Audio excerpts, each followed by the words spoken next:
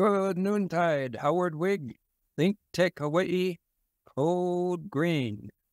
I have two really distinguished guests today, Yuko Kazawa and Fengchuan Liu. And they are the best people I've ever heard about building community. And what do we mean by that? I'm in the energy efficiency field, and I think that energy efficiency is the greatest thing since sliced bread. All my colleagues do, except we get pushback.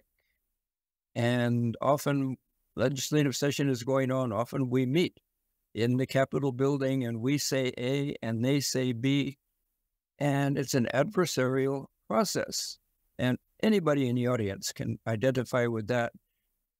Yuko and Fengchuan are the masters of avoiding adversarial relationships and building community and coming to mutual agreement. And so I so much am thankful for your being here. They both are the employees of 30-meter telescope, and all of us remember, and still here to this day, the opposition to the telescope. I was on the Big Island at the height of the protest movement, and you go over Saddle Road, and there was actually a stoplight installed right at the peak where the road goes off to Mauna Kea, and hundreds of people swarming around. This was a massive protest. And so the 30-meter people have a lot of work to do, and they have hired the best of the best to do that work and build community. So welcome to you both. And who wants to be the first speaker? I can just briefly introduce myself, Fengchuan Liu, the project manager for the last 3+ years. I work and live in Hilo and moved from California. And Yuko Kakazu, you want to say a few words? Sure. Thank you so much, Howard, for having us. It is such a great honor to be invited to your program. My name is Yuko Kakazu. I manage education and outreach programs for the 30-meter telescope International Observatory. I joined TMT about 2 years ago, and I've been working closely with our new project manager, Fengchuan Liu, in Hilo. Okay.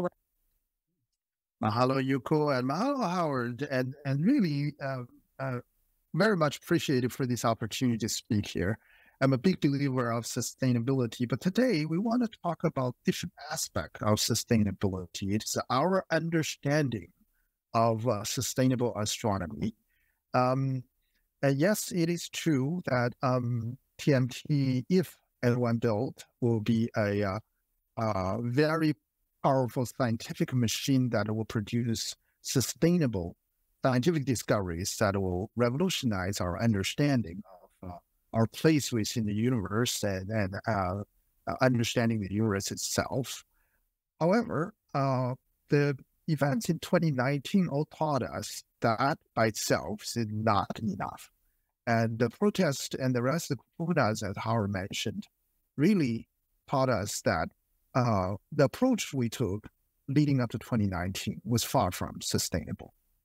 And it caused divisions and conflict within the community, among family and friends. We very much, on behalf of our organization, we very much apologize for that.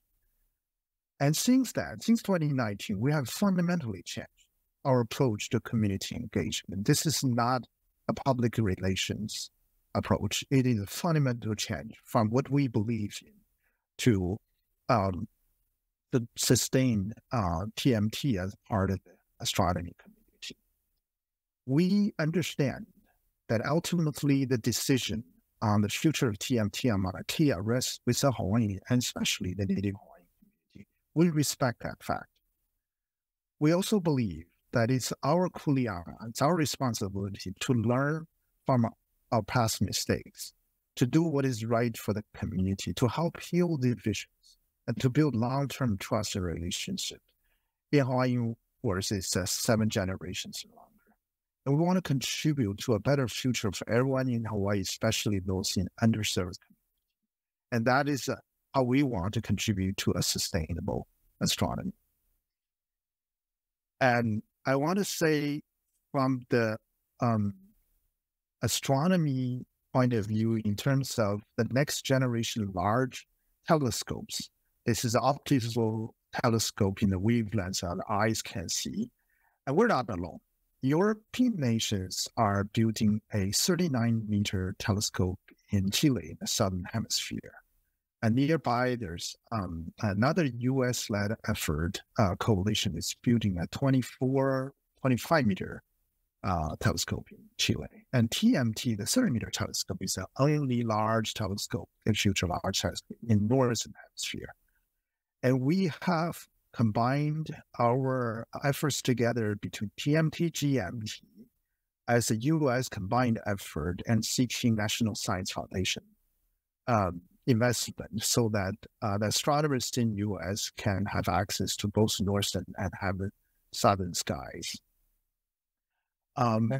This is only yes. Oh, go ahead. Well, let me jump in for a minute because I loved your statement to build trust.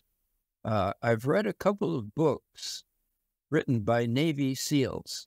Navy SEALs, the toughest military people in all of the U.S., maybe in the whole world.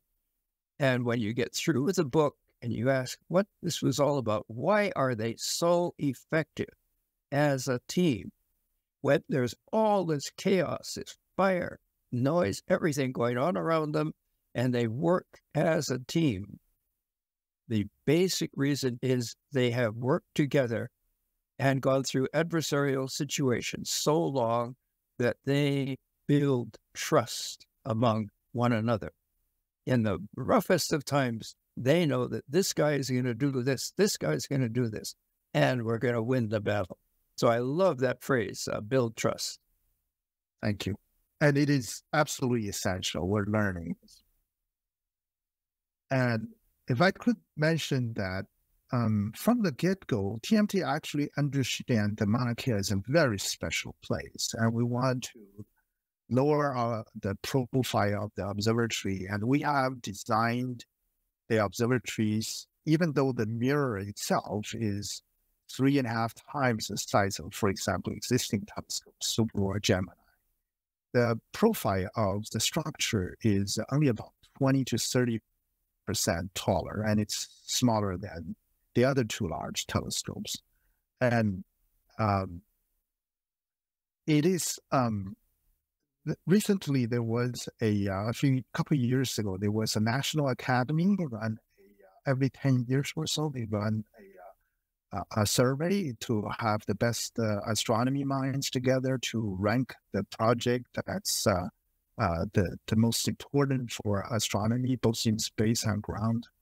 TMT and GMT together as a combined effort was ranked #1 on the ground based project. And so this allows National Science Foundation a chance, opportunity to look into TMT and possibly invest in TMT. I want to say that last year we received $6.5 million from National Science Foundation, but this has it's not a commitment to construction. It is not a commitment to future funding.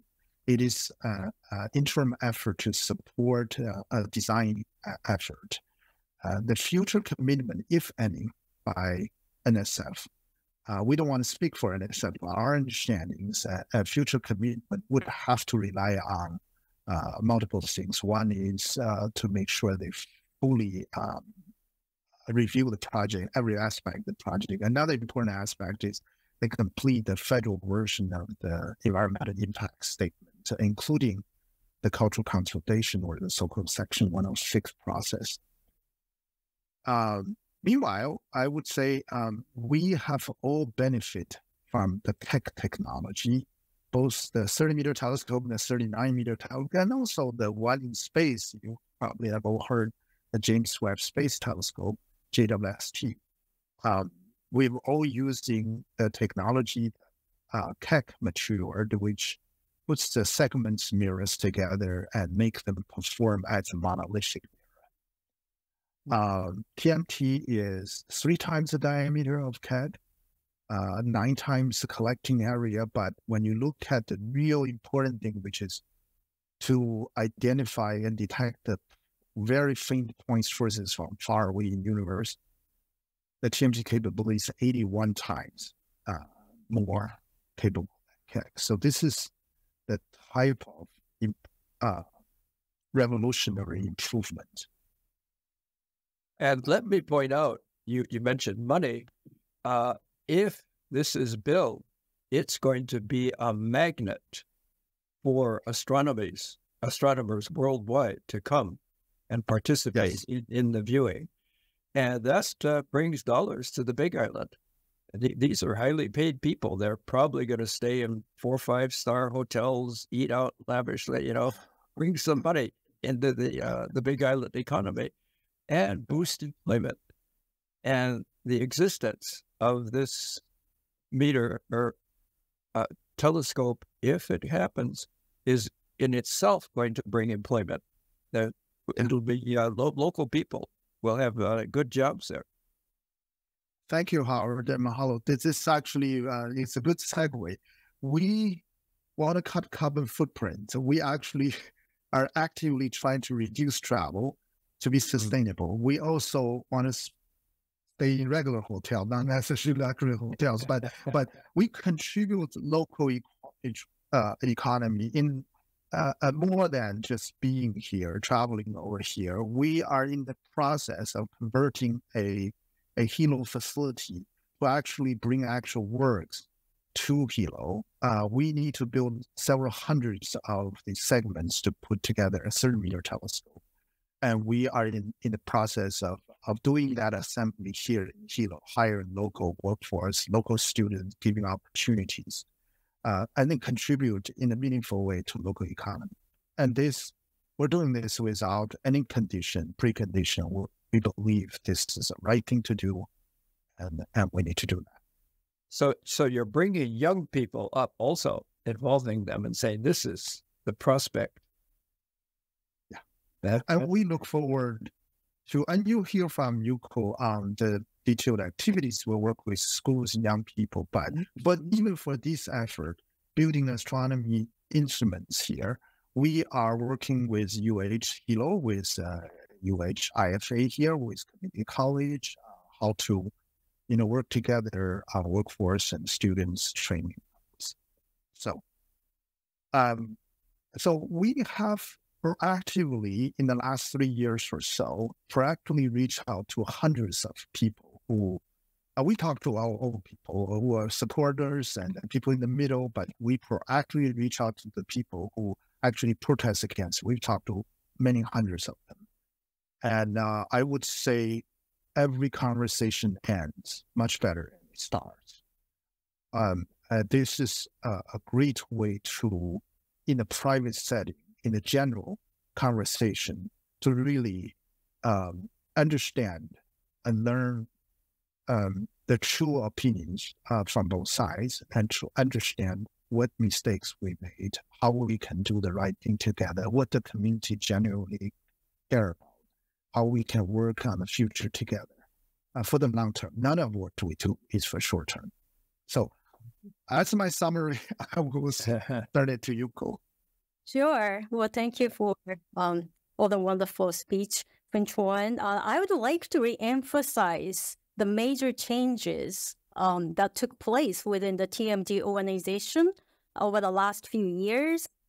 The massive protest in 2019, and in fact, the COVID-19 pandemic gave us an opportunity to pause, reflect on our past, and seek a new approach.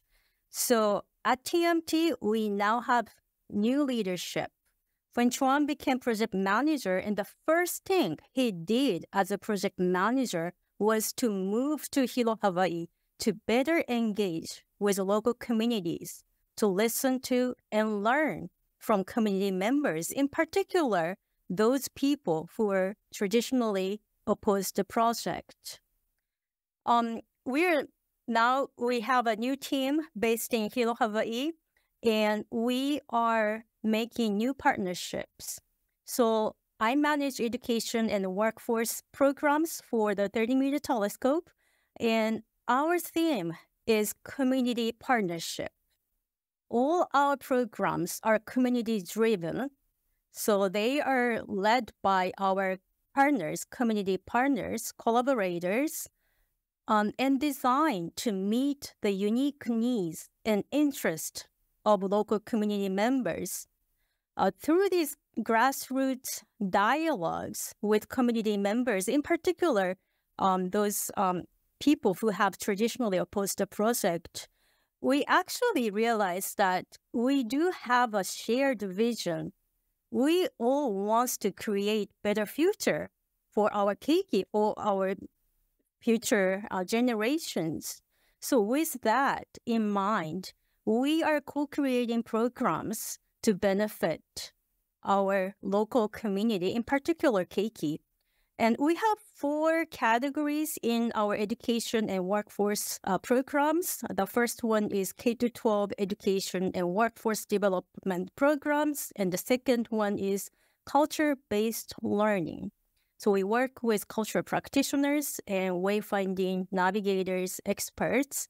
And the third category is the environment protection and conservation. So we are working with Mauna Kea reforestation people, and we actively support their invasive weed pull activities, as well as the native bird, palila, the endangered bird, a study on Mauna Kea. And as Fengchuan said, we're really trying to cut down business troubles to reduce the CO2 carbon footprint for our Earth. And all these programs, as I said, is led by our community partners. And regardless of the construction of TMT on Mauna Kea, we are committed to do this because this is the right thing. This is the pono thing to do for the community. So I want to emphasize this because this is so important. Regardless of the future of TMT on Mauna Kea, we're committed to do the right thing for the community, for the future of our keiki children. And ultimately, the decision of TMT on Mauna Kea rests with Hawaii community and Native Hawaiian communities, not us. We are here to be a good neighbor, good citizen in Hawaii, and working together with our partners. And we're listening to and learning from community members every day. So if you have any questions or suggestions, we are willing to learn more and hear from you. You know, you brought something to mind in my work. Namely, we had a strong opposition from a big industry here in Hawaii to one of our programs. And we kept saying, well, are you opposed to this? Are you opposed to that? Well, no, not really. And finally, we had dialogue long enough where they put in writing, an email, this is what concerns us. And this, instead of this great big thing, this turned out to be a teeny little portion of the whole thing. And we said, oh, we have no objection to that. We can change that language. So maybe this is a type of process that you folks are going through. Right, absolutely. I think in the past, there has not been enough dialogues with community members, in particular, those people in rural areas and Hawaiian communities. We did not engage with these people. And so that was the issue. We know, we recognize that. And this is why we are committed to talking to or listening to and learning from our community members. And this is the main reason Fengchuan moved to Hawaii over 2 years ago. Yeah, Howard, I want to pick up on that. It's a very good point.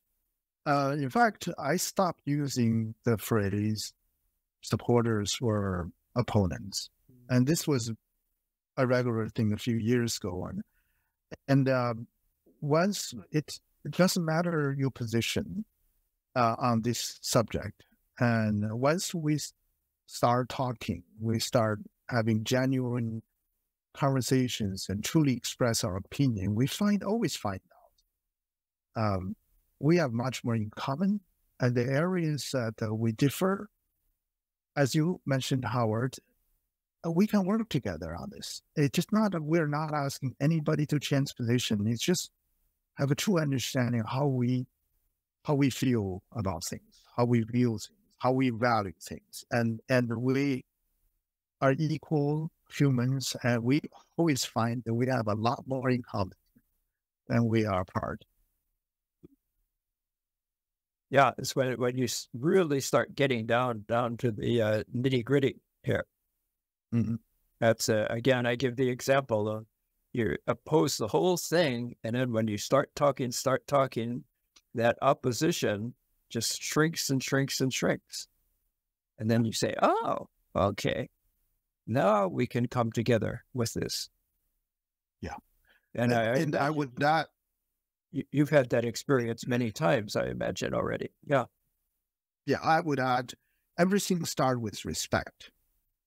When we sit down, we respect each other, and the conversation starts and is based on respect, mutual respect. It always leads to a better place.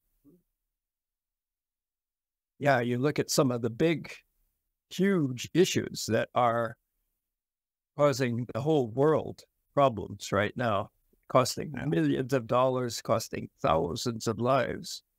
And I think it all boils down to respect. How can we respect one another? But yeah. So that's you guys are geniuses at that, I think. Thank you. Yeah. No, we learned this from the conversations in the community. It's actually, when it comes to the bottom line, it's actually very simple. It is so complicated and so complex.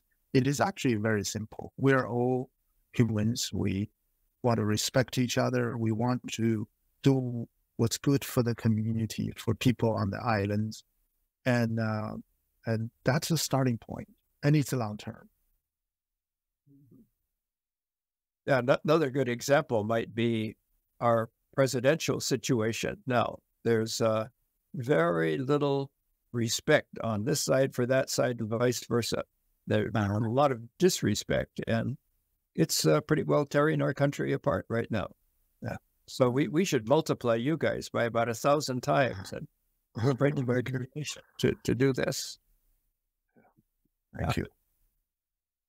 Yuko, can you give any examples of meetings that you had where you started apart and then came together? Sure. I would like to actually talk about some of the education programs that we started with our community partners a few years ago. So as you know, the COVID-19 pandemic really impacted our students in Hawaii because there was no in-person teaching. Everything was online.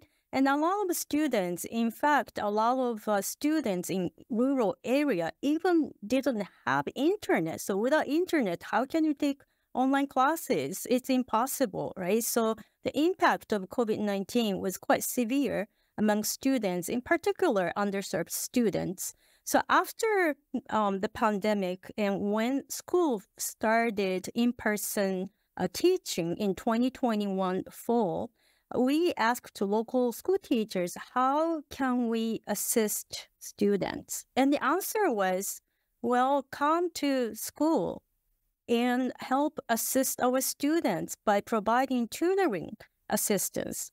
So at TMT, we started going to schools, local schools every week, and it's been amazing experience. So this tutoring program is led by local teachers. We go there, assist students as community members, and it's been very successful for reducing the number of students failing multiple classes. But it's also helping us to better understand the schools and students' real needs and interests, and helping us to become a better communicator, better teacher, and have a deeper sense of community. So the sense of community is critical for our work, and this is what we believe in TMT. And in the process, you're tutoring them, I guess, in general ways, but you two are either scientists or almost scientists, and you're probably pointing the students to the fact that science could mean a whole lot to them in the future. If they take science courses, their future absolutely will be better. Yeah, a lot of students tell us, oh, gee, we didn't know how fun science is, how fun math is. Because once you get it, and it's so much fun. So some of my students are now getting A+ and A, so she doesn't no longer come to this tutoring program, and I miss her, but this is wonderful, and this is extremely rewarding for us. Yeah. It sets a light bulb off in their heads. There's a whole new world out there. And it is amazing to see them believing themselves. I can do this. I can get A's and B's. It's an entirely life changing. Just watching. Yeah. You do a whole paradigm shift in their self-image. Yeah. And it's science-based. Yeah. We very much appreciate such opportunities and contributing and also learning from such experience from your students. And we've just got a teeny little time left. A very brief question. Do you connect or point out that the Hawaiians who came here from Tahiti and the Marquesas Islands, they were great astronomers? They could not have made it here without knowledge of astronomy. Yes. Absolutely. Yeah. And in fact, we are working with Polynesian wayfinding navigator new programs for local students. And it's been such an honor for us. And I'm myself learning a lot about traditional wayfinding and navigation. And some of the concept between Kumalipo and cosmology, there's a lot in common as well. Wow. Well, on that very, very cheery note, we have run out of time. And Yuko and Fengchuan, thank you so much. And again, this program will be archived. You can use it for educational purposes down the road here. And if I can find other opportunities for you to speak, I'm definitely going to offer them to you. So, Howard, for this opportunity. Yeah. So, Howard Wiig, Code Green. Bye-bye, and see you next time.